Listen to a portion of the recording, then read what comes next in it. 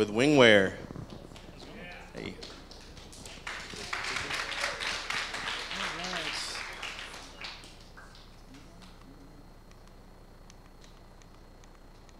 That is not me. There we go.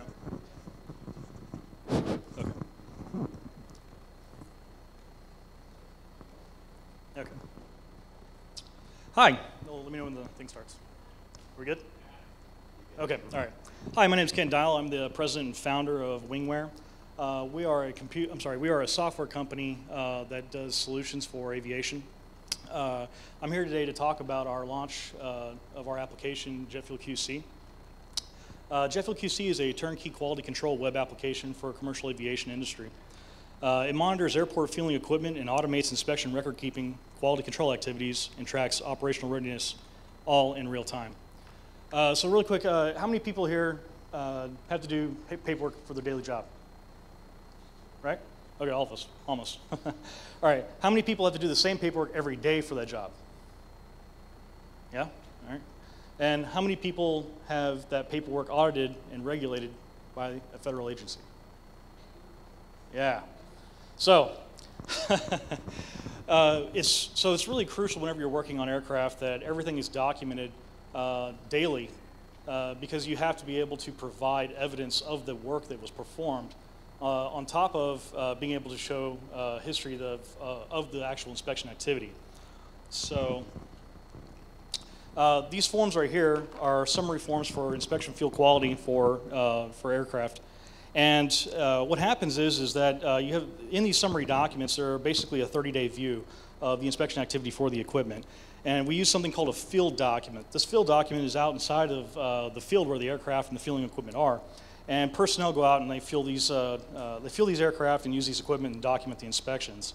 And what happens is that those inspections are then transcribed to the summary forms. Okay.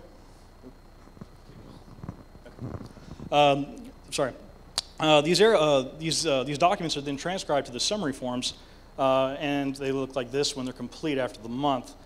So you multiply that times the amount of equipment that's at a station. For example, in Dallas, we have 22 pieces of equipment. You get this. So imagine trying to reconcile and manage all of this paperwork, and it's almost it's a really big task. But it's also a critical function, and it really does control your destiny. So only people that are in top echelon positions are even allowed to touch these documents. So then you have an issue where the most expensive people on payroll are currently tasked every day with managing all the paperwork records. Why is that?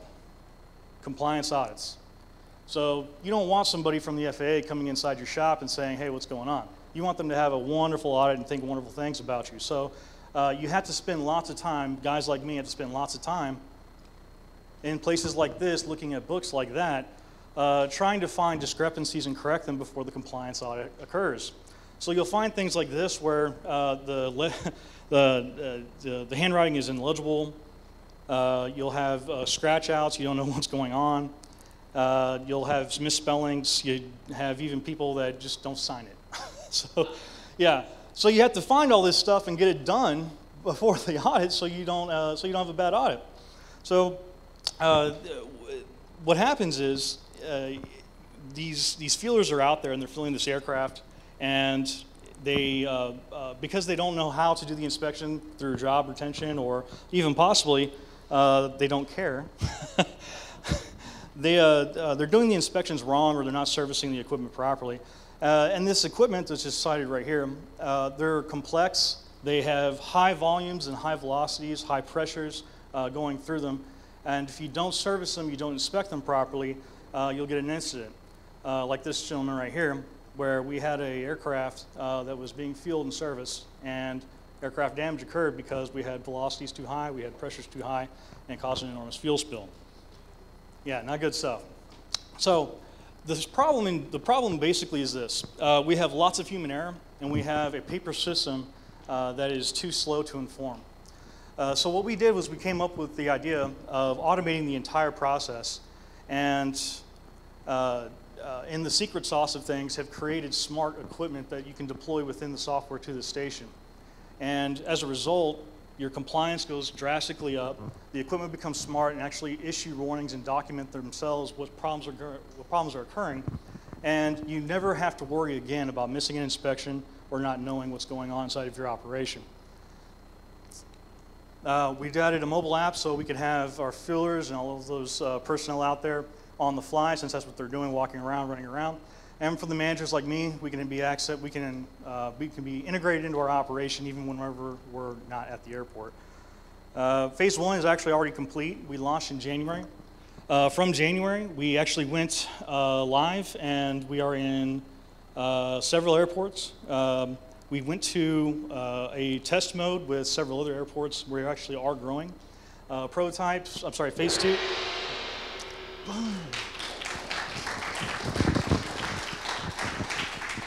No mulligan for that? Yeah, I don't know, man.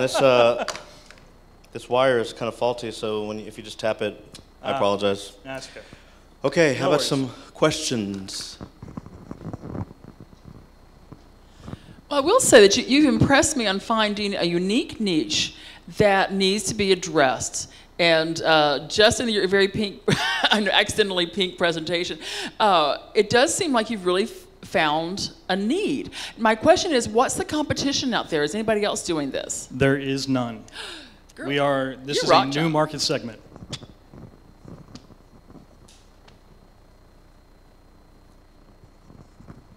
Okay, maybe I'm wrong, but I would assume the big commercial airlines that say American and I guess whoever else would already have special processes within their organization that they follow, and also they have their own IT people.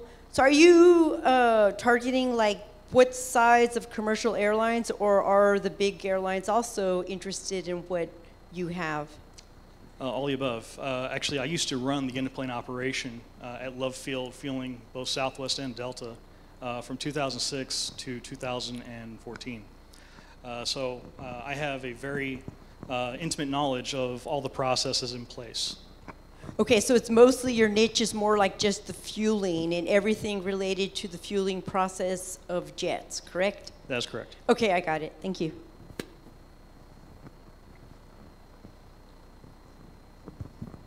Hey, awesome problem, by the way. I think it's a very fascinating problem. But my question is, what is the cost of switching for an airlines right now? So you've got this legacy system in place through paper. What is the cost of them to retrain their workers on this mobile app or web app or IoT, whatever that you've described? Why would it be advantageous to them to invest in that? So the beautiful thing about this is that if you are fueling aircraft already, then you are receiving on-the-job training by your employer or the airline in which you have to service. So all of the training that you need to pick up our app and actually use it in document fuel inspections has already been done by the employer. Sorry, over here. So on the onboarding challenge, the cost of retraining, not necessarily that side, but the idea of giving the people on the ground access to their phones on a regular basis, have you found that that's distracting? Is there any downside to having it be a mobile application that could be accessed on their phone, or are you forced, or is the airline forced, or the airport forced to give their employees who are out in the field new devices? So all airlines have their own fueling manuals. Some airlines are less stringent than others. If you go to Europe, you actually can't even check your cell phone onto the ramp. Southwest does not have a cell phone policy. United does. To answer the question a little more specifically, we developed the mobile application because we wanted to drive down the cost of what's currently available inside of what they call the safety zone for fueling aircraft. You have these ridiculous devices from Honeywell. It's the same devices that you see from your UPS driver carrier, whatever, those little mobile computers that cost $6,000, and they don't have anything for processing power. They're currently the only game in town. So what we wanted to do was develop a mobile application so we could give people the alternative of going, hey, you can spend $6,000 on something that's Class 1 Div 2, and that you can maybe bounce on the ground, or you can buy a phone, equip your feelers with it, spend $600, and if he drops it, you're still ahead. So we did that, and we went ahead and actually, what's funny is that Leidos, a company that owns Ware, gave us a phone call and actually partnered with us and asked us if they could port our application into their handheld devices. So we have begun that partnership with them and another company called QT Technologies, which is another competitor to them. How can we help you out? That's a good question. Really what we're looking for is strategic people that can open doors for us to the airlines, to the regulatory bodies, and hopefully push this as the next industry standard.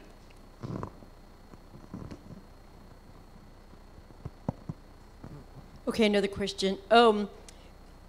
Okay, back in the day, I started off actually developing mobile technology, so it was back in the 80s, early 90s. And back then, you were not supposed to use your cell phone while you were fueling even your car because of the fact that it could cause a spark from the fumes and then, of course, cause some kind of combustion.